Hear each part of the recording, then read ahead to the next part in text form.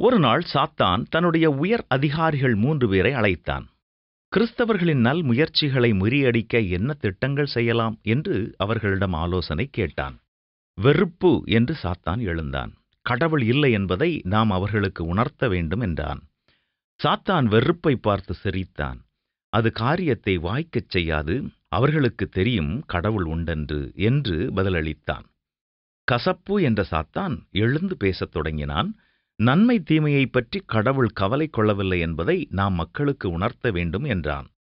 இதை குறித்து சாத்தான் சிறிது சிந்தித்தான். அந்த உபாயத்தை தள்ளிவிட்டான். கடவுள் மனிதர் மேல் அக்கறை உள்ளவர் என்பதை மனிதர்கள் அறிவார்கள் என்றான். வன்மம் என்பவன் எழுந்து தன்னுடைய உபாயத்தை கூறினான். கடவுள் உண்டென்பதை மனிதர்கள் உணர்ந்து கொள்ளட்டும், அவர் மனிதர் மேல் அக்கறை உள்ளவர் என்பதையும் அவர்கள் அறிந்து கொள்ளட்டும். ஆனால் நாம் அவர்களுடைய காதுகளில் மனம் திரும்ப இப்போது என்ன அவசரம் என்பதை ஊதிக்கொண்டே இருக்க வேண்டும் என்றான். சாத்தான் இதை கேட்டு மிகுந்த மகிழ்ச்சியோடு ஆரவாரம் செய்தான். அந்த திட்டம் செயலாக்கப்பட்டது. தாமதம் செய்வதன் காரணமாக பல ஆத்துமாக்கள் ரட்சிக்கப்படாமல் அழிந்து போகின்றன, அல்லது அவர்கள் வாழ்வில் துயரங்களை சந்திக்கிறார்கள். ஞானமுள்ளவன் உடனே செய்யும் செயலை மூடன் கடைசியில் செய்கிறான்.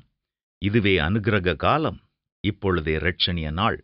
கோடை காலத்தில் சேர்க்கிறவன் புத்தியுள்ள மகன், அறுப்பு காலத்தில் உறங்குகிறவனோ லட்சையை உண்டு பண்ணுகிறான் என்று வேதம் கூறுகிறது. சிந்திப்போம், செயல்படுவோம்.